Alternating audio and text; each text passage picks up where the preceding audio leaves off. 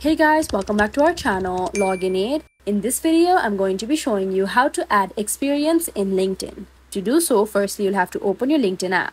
Once you open the app, you will be at the home page.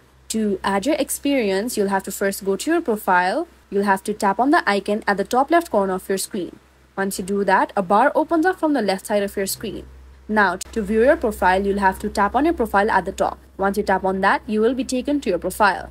Now, to add experience, you'll have to tap on the Add Section button right above the Enhance Profile button. Once you tap on the Add Section button, here, right under Manual Setup and under Core, you can see there are a few options.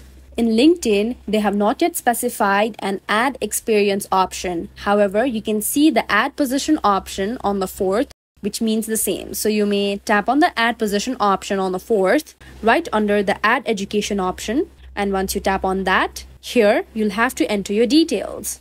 On the first text box, you'll have to enter the title of your job. You may tap on the text box.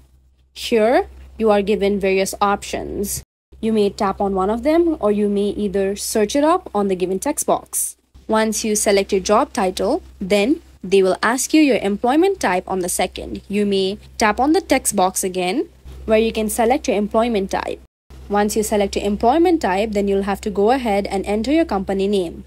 You may select one of the given options, or you may either search it up on the given search box. Once you tap on your company name, then you can go down and enter the location of the company you worked for. You may enter your location, and then you will have to enter the location type. Here you're given three options. Was it on-site, hybrid, or remote?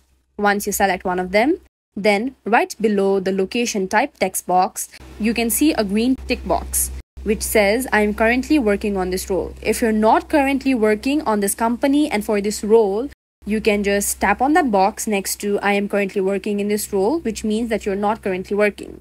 However, if you are, you can just tap on that back on.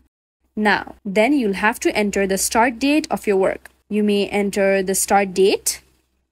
Once you enter the start date, now, if you are still working for this company, you will not have to enter the end date. However, if you're not working anymore, you'll have to enter the end date of your work. Once you enter that, then you'll have to enter the description of how your experience was working for that company and in that position. Once you enter your description, which could be of at least 2,000 words, then you can enter your profile headline as well. Once you enter your profile headline, then right below that, you can see the skills option. Under skills, you can see the add skill button. You can tap on that and add the skills you have.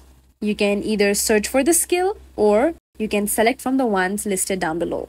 Once you are done selecting, you can just tap on the done button at the top right corner. And once you do that, then you may scroll down, and then lastly, they ask for media. You can tap on add media. You can either enter the link of the company you worked for. You can either upload a photo of you working there, or you can either take a photo if you're still working there. Then you can just tap on the save button below, and this will simply save your experience, or we can say add your experience in LinkedIn. Now, to make sure that your experience has been successfully added, you can go back to your profile and then scroll down.